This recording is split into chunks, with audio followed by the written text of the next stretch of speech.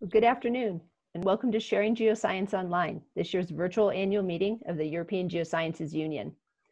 This year, we have more than 18,000 abstracts and have already had more than 19,000 unique users from around the world participating in our events.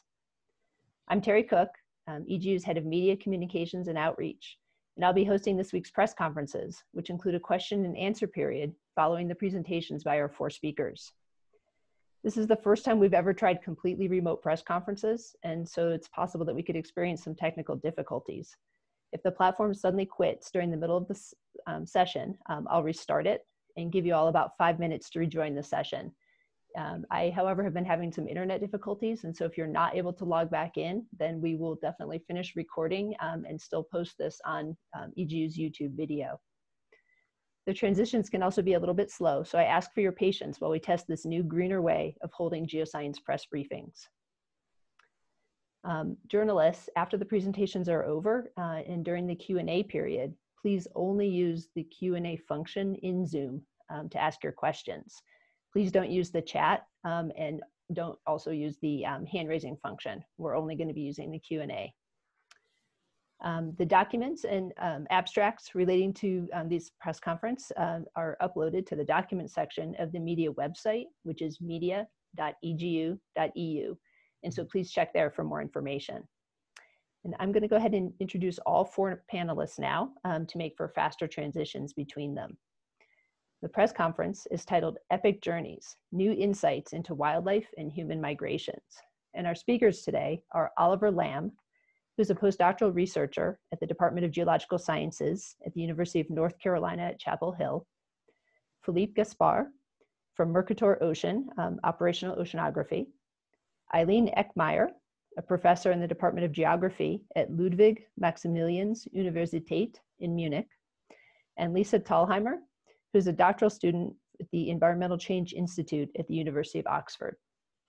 I'm going to now hand things over to them, and then I will open up the floor for questions after the scientists have finished presenting. Can everyone see my screen? Yes. Great. All right, thank you, Terry, for the introduction, and thank you for inviting me to take part in this press conference.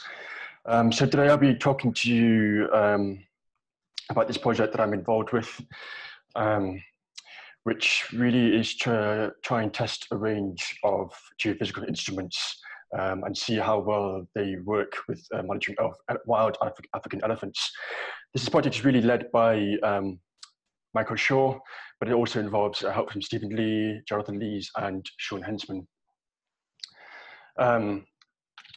So just to give you a bit of a background to this project and the motivation behind this project. So some of the motivation for, so some of you might know that wild elephants are still under a lot of threat, and that includes some poaching for the ivory, habitat loss, as well as human-elephant conflict, where elephants might wander onto agricultural areas and humans might want to drive them away or even kill them. So it's really important that we keep track of wild elephant populations, make sure we know where they are, and keep count of how many there are. Elephants are quite well known for their trumpeting noises, which are high frequency, but they also use a lot of low frequency noises, which are also called rumbles, so the vocalisations. These generate a lot of acoustic waves. These rumbles are quite important for elephants because they can travel quite far, up to 3 kilometers away from an individual elephant. The elephants are quite large as well, so they might also generate these footsteps that we can record through the ground with seismic waves. So both of these seismic and acoustic waves can offer a really nice and non-intrusive solution for monitoring and tracking wild elephant populations. And by non-intrusive, what I mean is that we don't have to go up to the elephants and tranquilize them and put tracking collars on these elephants. Therefore, we don't have to introduce any kind of stress to the elephants. So the idea is we just have to leave a sensor in the ground somewhere or in a tree somewhere and just wait for an elephant to come to these places, and we can count these elephants and just leave these elephants be. So this is one of the sensors that we've been testing. It's one of the most interesting ones. This is actually a sensor, it's a low-cost sensor that was originally designed for recording tectonic earthquakes, atmospheric acoustics. And I've got an example of what it looks like here. So this is kind of the size of one of these sensors here. This is Raspberry Shake. This just has the seismic sensor inside it. What we've been testing is the Raspberry Shake and Boom, which also has an acoustic sensor. So this particular package here can actually record waves coming through the ground as well as through the air. And it's really convenient and low cost. As far as I know, this is one of the first documented tests of this particular sensors package in the field for recording elephants. And what prompted us to try and test this was actually, there's been a couple of experiments in the past couple of years where people have been using this package in the field and had realized that this is actually a really nice low-cost sensor for using the field that can complement other much higher cost sensors. So we wanted to see how well this would work for elephants. So we took 5 of these sensors down to an elephant reserve in South Africa, where they have a herd of about 7 elephants, 2 males, 3 females, and 2 juveniles. And they're just allowed to wander around this 300-hectare area. And what the idea was, we just wanted to record these elephants as they were wandering around this reserve. And we wanted to also record these reunion events. So what I mean by reunion events is that the herd might separate into two groups.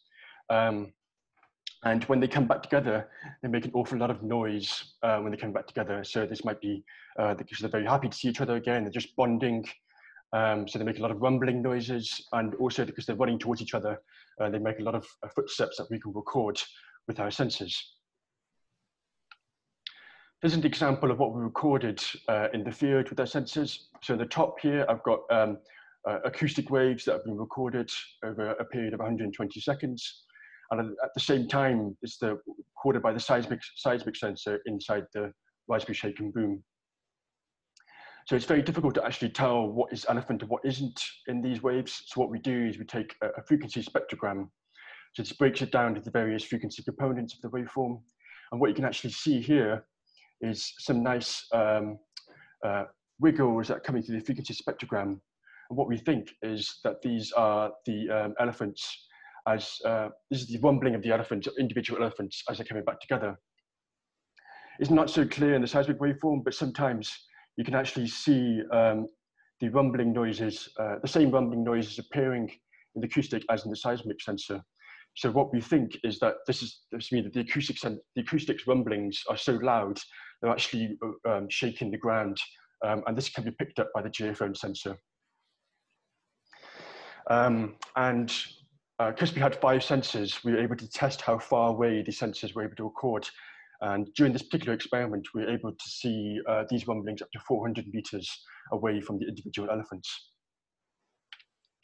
So we were also successful in recording footsteps. So this example here, each of these peaks here in the seismic sensor is, and just over 5 seconds, is what we think is a footstep from individual elephants.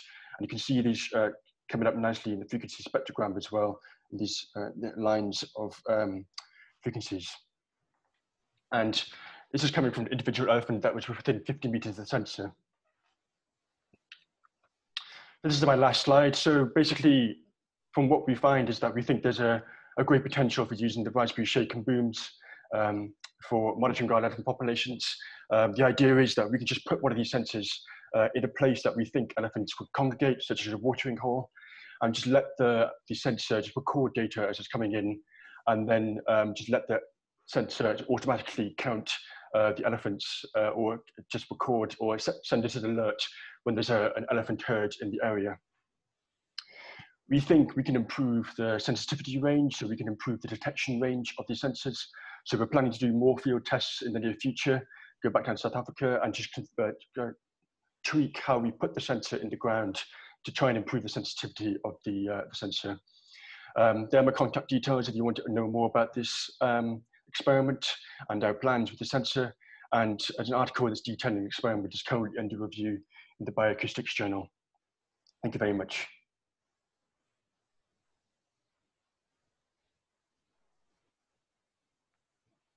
I think it's now Philippe's turn. Yes, next will be Philippe Gaspard. Okay. It just takes a moment to switch over the slides. Yeah.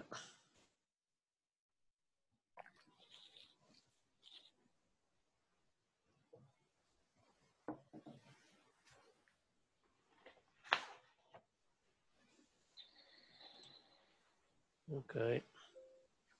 Okay, can you see on my screen? Yes, we can. Okay, so what I will present is the work of a team made of Maxime Lalire, a former colleague at CLS, who's working on sustainable fisheries, development of sustainable fisheries, and Pierrick Giffard, Tony Candela, and myself, who are working at Mercator Océan. Mercator Océan is the company that operates the Copernicus Marine Service for the European Commission. And Tony's work is also supported by Upwell, US-based non-governmental organization that deals with the protection of sea turtles when they're in the open ocean. So, well, the first thing you should know is that we only have 7 sea turtle species on Earth. All of them are classified as vulnerable, endangered, or critically endangered by the International Union for the Conservation of Nature. And if you only take the biggest and the most emblematic one, the leatherback turtle, you must know that the Northwest Atlantic population of this turtle has decreased by 60% between 2010 and 2017. And if we're speaking of the Eastern and Western Pacific leatherback population, they have decreased by 95% in the last 3 decades. So they're really endangered. As a consequence, I mean, lots of efforts have been made to protect and monitor sea turtles on the nesting beaches. That's the place where they are most easily accessible, and millions of euros have been used to protect those nesting beaches, so to protect nesting females and then the hatchlings when they get out of the nest and go to the sea. But we also need to protect the sea turtles at sea, because that's where they spend most of their time. They spend over 99% of their time at sea, and they are highly migratory species. For example, turtles that are born, leatherback turtles that are born in the West Pacific in Papua New Guinea, they cross the whole Pacific Ocean and come to forage off California. And when they are at sea, they can be threatened by different things. You can see on the slide, like oil spills. They can also eat plastic bags and get their guts completely clogged and die from it. They can be entangled in fishing nets or hooked into other fishing gears. So we really need to protect them at sea, but to protect them, we know where we need where they are. Knowing where sea turtles are in the ocean is not really, or not too much of a problem for adults, because as you see at this figure, where you see adult leatherback equipped with a satellite tag on the back, adults can be tracked, mostly females, from their nesting beaches, and then we can have data from satellite tracking, as you can see on the figure, and you can see, for example, of different leatherback tracking from different nesting beaches in South America. And so for most or a large number of sea turtle population, we have a reasonably good idea of where sea turtles, adult sea turtles, can be found and where we need to protect them. It's not, unfortunately, the case for hatchlings, because hatchlings are much too small when they leave their nesting beach to be equipped with satellite tags. Well, there have been a few attempts, but very limited ones. So basically, where the hatchlings go when they get into the water is not known. So hatchlings will get into the water, and the next time we see them back is 10 years, 20 years, maybe 30 years later, when adult females come back on the nesting beach. So this juvenile period spent at sea is usually called the lost years, because we really don't know where they are. And we only have some ideas, and the whole goal of our work has been to try to develop a model to simulate, to be able to simulate the dispersal of those hatchlings and then juveniles in the open ocean, based on the very few knowledge or the very few information we have on their movements. And the thing we know about the hatchlings are really very few. Actually, well, we know that once they get at sea, they are advected by ocean currents, so they move with the ocean currents. They grow and also they swim, and so based on the data we have at Mercator Ocean, so we have ocean current data because it is our task to forecast and to simulate ocean currents. So we have daily forecast of or daily simulation of the evolution of the ocean currents. So we know that the hatchlings move with those currents. And we also know that they swim, and their swimming speed, we have to model it. And that's the difficult part of the job. And so we make reasonable assumption based on also limited knowledge, but we assume that hatchlings will swim at a velocity that is proportional to their size. So small hatchlings swim slowly, larger hatchlings swim faster, and their movements are directed towards what we call favorable habitats, and that's mostly areas where the water temperature is favorable and where food can be found. If you take my figure here on the screen, you see the Atlantic Ocean, and you see what I call the habitat suitability index that goes from 0, that is white, to 1, which is almost black or dark brown. And you see, for example, here at the very beginning of the simulation, you see that the ocean is all dark brown below 20 north about, and all white above it, simply because what you see is the temperature limit. Basically, hatchlings can survive in water down to 24 degrees C, but above, but when the temperature is below 24 degrees C, they cannot survive in those waters. So basically, the limit between the brown and the white is the 24-degree isothermy.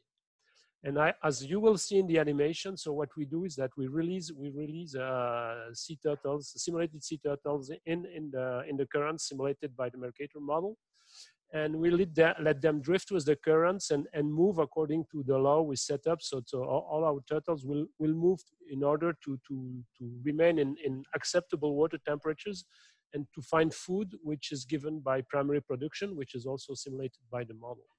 So let me just show you what the simulation will look like. So you will see little blue dots that are individual sea turtles that are leaving their nesting beach in French Guiana, and the currents will take them where you will see. And we'll also see the habitat is evolving, and mostly we will see the seasonal cycle of the habitat. So you will see temperatures going up and down as the winter comes and then the summer.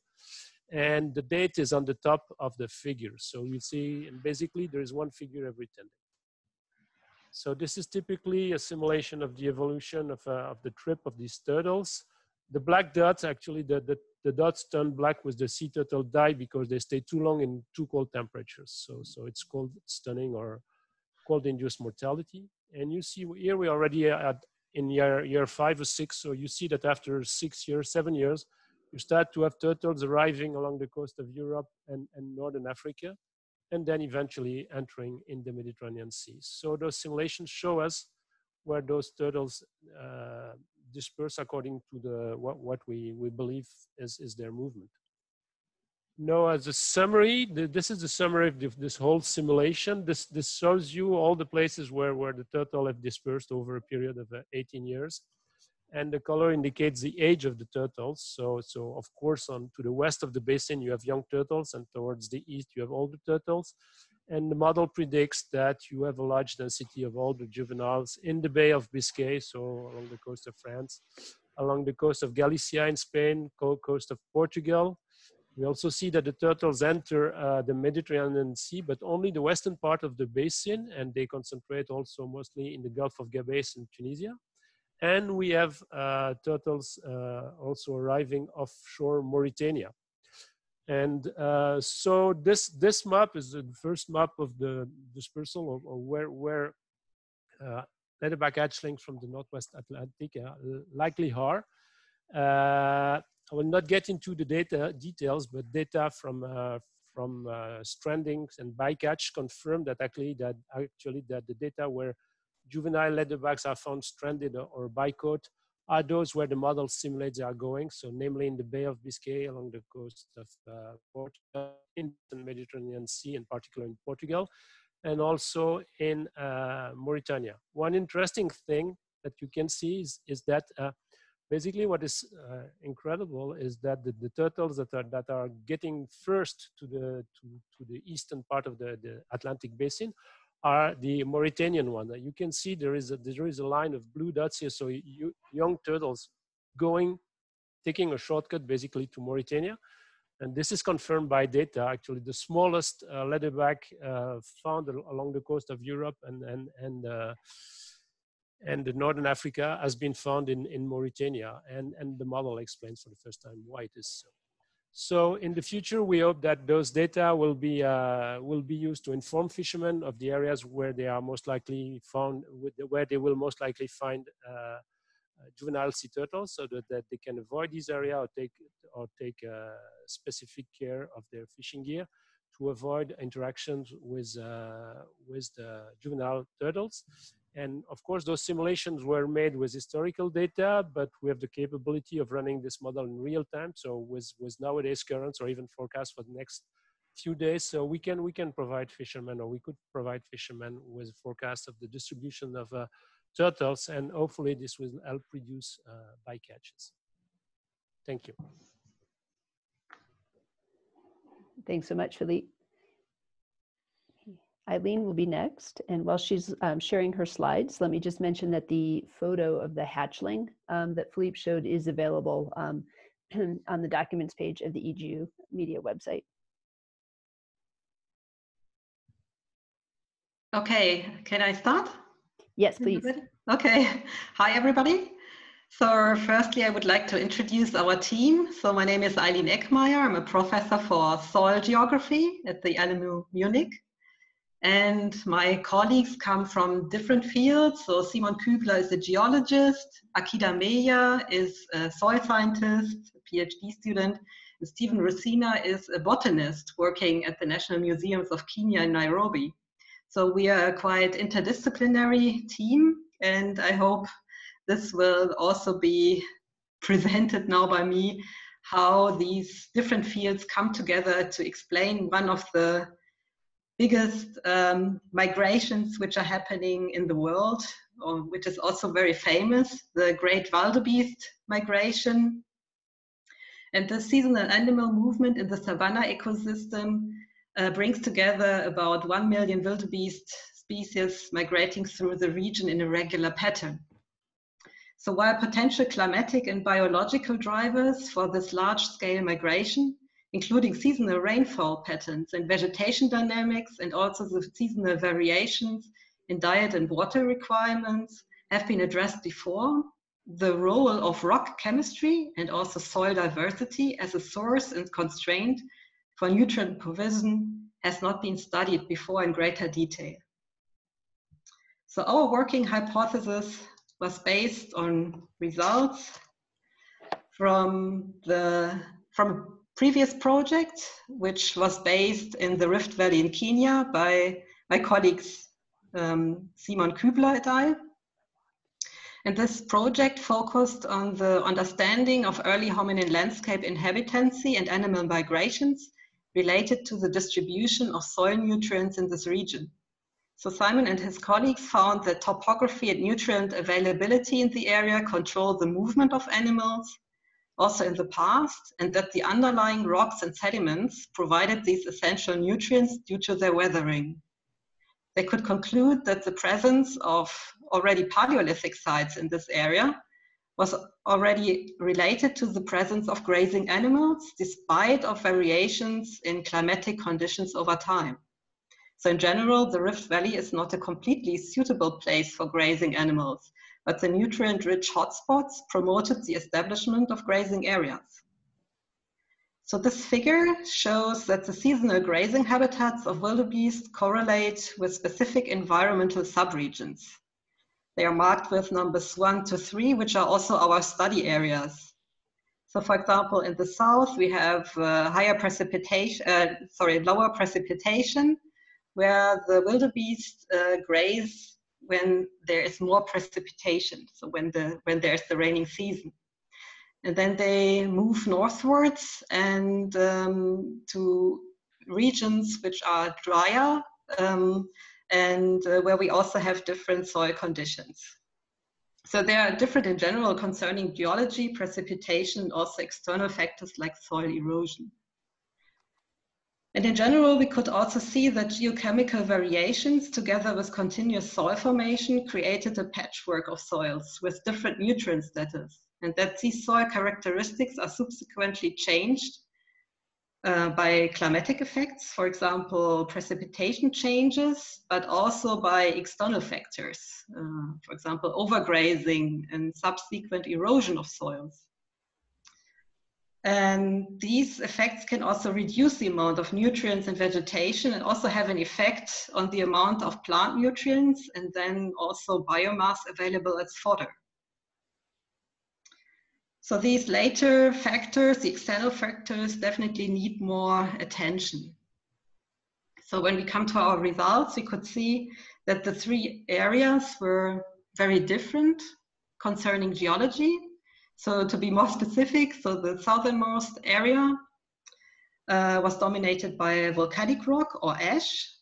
The precipitation is rather low and we have lower rates of weathering and therefore also lower releases of nutrients from the rocks. We have higher influence of dust inputs and also a rather short grass vegetation. Here we have deeper organic rich volcanic soils, which are high in plant available nutrients, especially due to the impact of the volcanic ashes and the dust.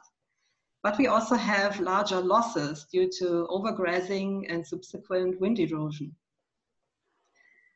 Area 2, the transition zone in the center, is characterized by Archean basement rocks, for example, granites. We have here higher precipitation and also a higher rate of weathering. This results in slightly less organic rich soils with lower levels in specific nutrients. But here we also have effects of loss due to soil degradation, specifically water erosion or sheet erosion. And in area 3, where we have the highest amount of precipitation, we have a patchwork of Archean basement rocks and basaltic lavas, but also thick fluvial deposits and other sediments. We have stronger weathering processes and therefore also leaching of nutrients. We have less organic rich soils, lower levels in nutrients, especially on the basement rocks, and higher levels on the basaltic rocks. So putting everything together, we could see that the composition and degree of weathering of the different rocks and sediments influence the amounts of plant available nutrients and soils, which therefore control the grazing patterns of the herbivores. And we could also see that the connection between these factors is new. So it was not studied before, but that the interplay in between these factors, geology, climate, and then also grazing patterns, is very important to understand also how these patterns could change in the future, especially when we consider climate change. So if we look at the specific aims of our project, what are the negative factors? What is reducing soil fertility is a question which we will also study further in the future. So thank you very much. Thank you. And now we're going to switch from animal migrations to human migrations with Lisa Thalheimer.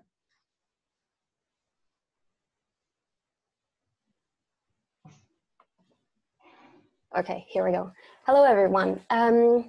Today, I would like to talk to you a bit about a bit of our ongoing research on climate displacement, humanitarian needs, and forecast-based financing.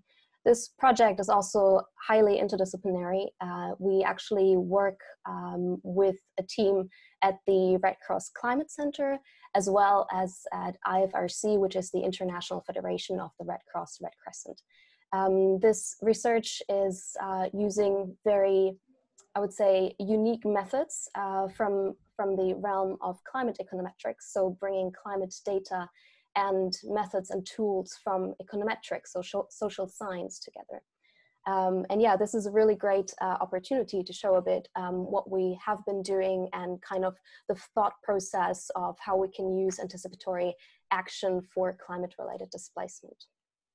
I thought I'd start this talk by a comic which I've seen quite often across Twitter, but which I also thought is very unique to our situation we find ourselves in at the moment. We have climate change going on, we have loads of conflict going on worldwide, the economy is going down, as well as the ongoing pandemic COVID-19. And it looks a bit as if the disasters are collaborating better than we are. But we're trying to find a way with anticipatory action to kind of forecast what may or may not happen and act before a disaster happens. So setting the scene, what do we actually want with this talk? First, I think it's really important to dive a bit more into the methodology of what is actually climate displacement, what is forecast-based financing, or short FBF, as well as the applicability of forecast-based financing in the context of climate displacement. Starting with figure 1, we thought it's very useful to have a definition of what climate displacement actually is. And as you see in number 2, the climate displacement is compelled, not voluntary. So this is one very important factor to distinguish migration, which is fairly voluntary, from displacement. You don't really have a lot of control over movements over time, but also the direction. And mostly climate-related displacement is happening in the context of extreme weather events, such as droughts or floods. If we look on the figure a bit more to the left, we see refugee-like events, which is the absolutely forced context, essentially. And number 3, migrant-like events, which I alluded to before, more voluntary, more time, more control over where people go or not. Then we see on the right side, figure 2. Here we would like to show you what's actually climate-related displacement and what is conflict-related displacement.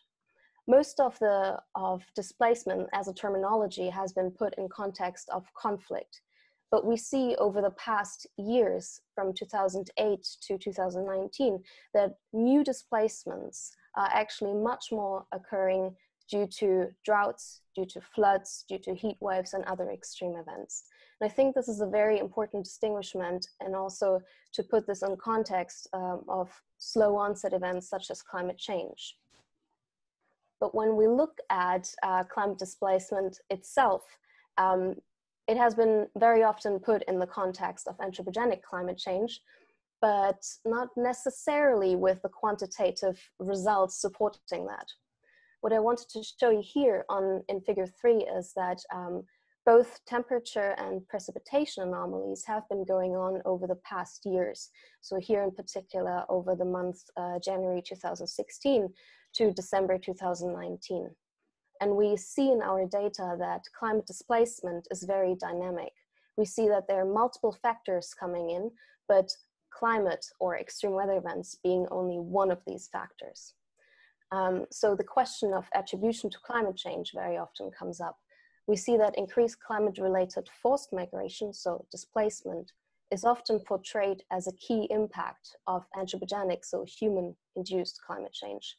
However, this kind of causal and quantitative evidence is rather rare or very context-specific. And what we're really interested in is what do people in Somalia, which is a region within East Africa, which is fairly poor, but also hit by recurrent extreme weather events such as floods and droughts in particular. So what do these people actually need when they're displaced, when they're arriving at different locations within Somalia? And we plotted here across the time of 2016 to 2019, the top 5 priority needs. And we see food, livelihood support, protection, and water as the most important priority needs over time. And on the y-axis, you see also the number of newly displaced people, which is fairly large over the years. So how does forecast-based action come into play here? So first, I think it's important to kind of define this new terminology. And I tried to do that within 20 words, which is, I guess, fairly difficult, but let's give it a go. So anticipation instead of reaction, that's kind of the banner on this slide. But forecast-based financing enables the access to humanitarian funding pre-disaster, so before a disaster actually hits a certain region. And this is based on both climate and weather forecasts and is combined with risk analysis. So we know essentially with these forecasts where an extreme event will hit and what kind of communities could be affected by the type of extreme weather event. And there are obviously differences in the timing and the onset of extreme weather events. Droughts may shape on a much longer scale compared to floods, which are you have to react very quickly, and other priority needs would be provided essentially. And you see on the right side a graph which shows the 18 different regions within Somalia and food as a priority need. And here it's interesting to see, kind of as a takeaway, that people get displaced within the countries, but also within urban areas. So people flee, people get displaced to a certain area and really need food. So kind of going back to the slide from earlier, we really see that food is a priority need, or the biggest priority need. And a couple of other takeaways from our ongoing research are that we kind of know the type of priority need within the different regions. And this knowledge then can be used in order to transform the past knowledge into forecasts. And I think that's also very important during the ongoing pandemic, because we can hopefully provide a couple of very urgent responses and kind of see which types of priority needs are needed and should be provided across Somalia. And I think I'll leave it at that, and thank you for your attention. Thank you very much. I'll give you just a second to absorb that screen.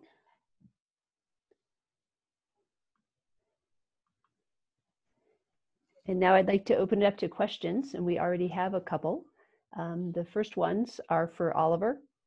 And the question is, when did your South African study take place? It took place last October. It was just a 5-day deployment in South Africa last October. Great. And then another question for you. What other novel applications have made use of the raspberry shake and boom, animal related or otherwise? Okay, so there have been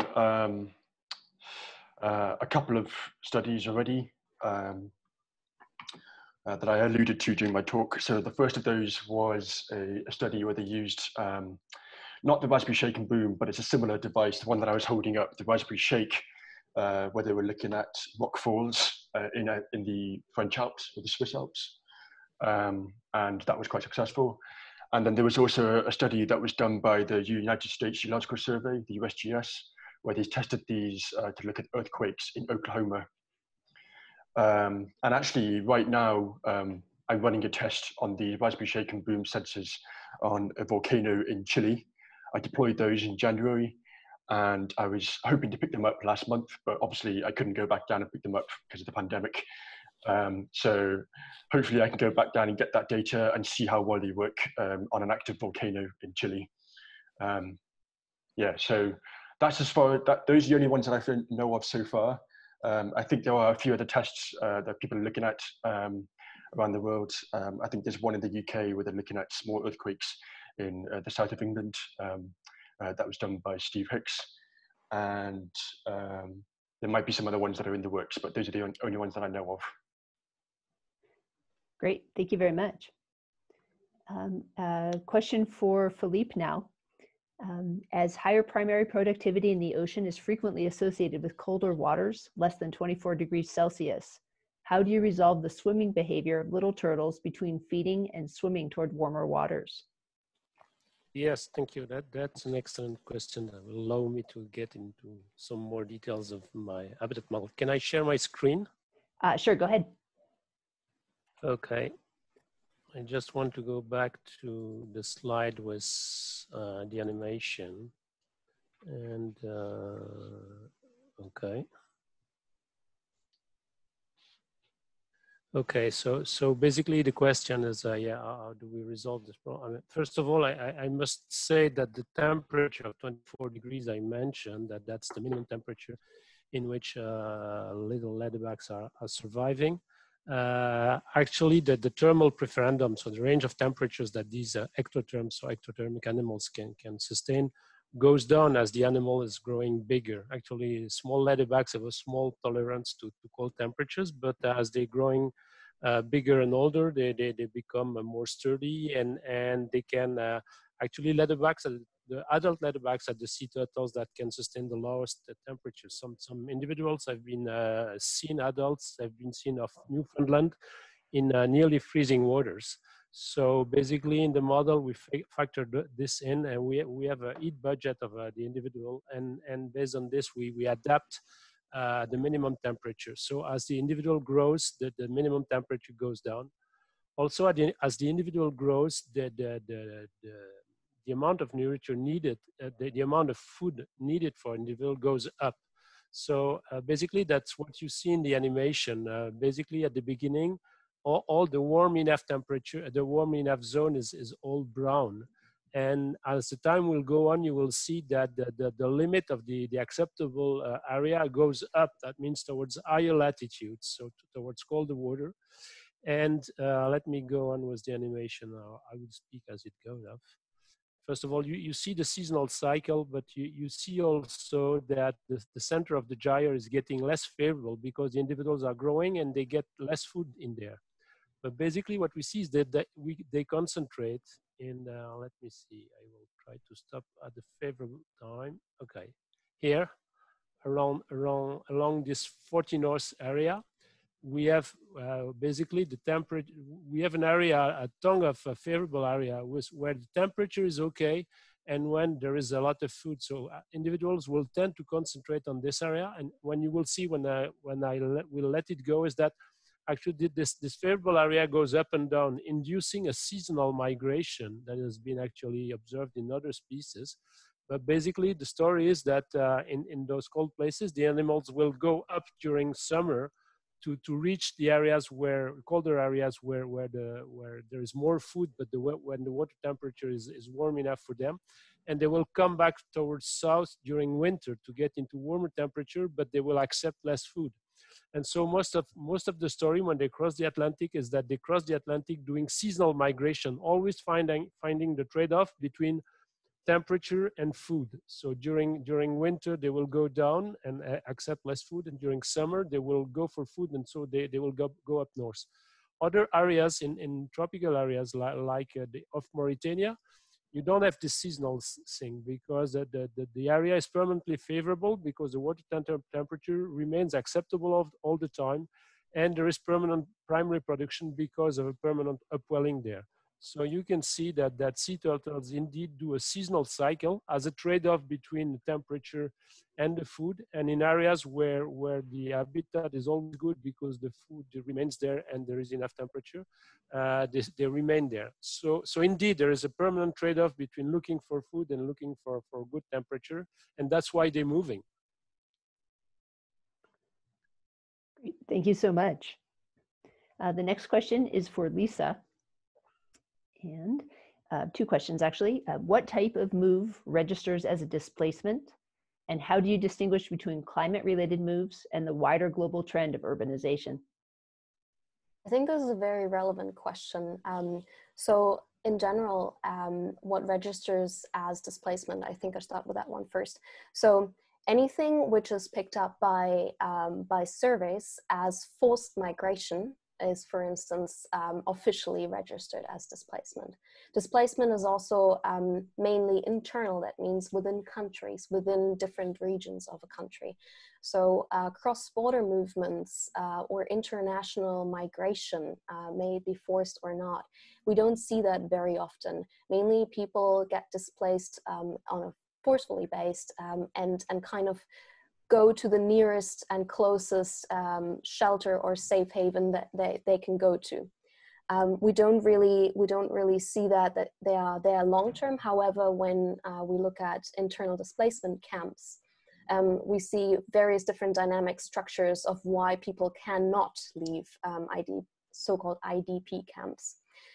Also, in terms of extreme weather events, the data we have on Somalia actually distinguishes between those who are displaced due to droughts, due to flood and conflict, and we can kind of disentangle these different displacement flows with underlining conflict data or climate and extreme weather event related data to prove kind of the drought or the flood link. And then how do we distinguish between climate-related movements and the kind of global trend of urbanization is also a very relevant question, because mainly we see that people, especially in the context of drought, we see kind of, first of all, a very limited displacement at the onset of a drought, and people kind of try to adapt in other ways. But the first migration response would be, for instance, young adults who voluntarily are in search of new wages, go to urban areas, try to mainly leave their agricultural life and try to have a new life and more money essentially in urban areas. And this is often also in nearby urban areas. And as the drought conditions persist, we kind of see out-migration from those areas which are affected most, but again, mainly internal within the country. So I would say that climate-related displacement actually contributes to the urbanization trend. Thank you very much. The next question is for Oliver, and that is, can you talk a little more about the sorts of things you could conceivably study with these signals? So what aspects of behavior, for example?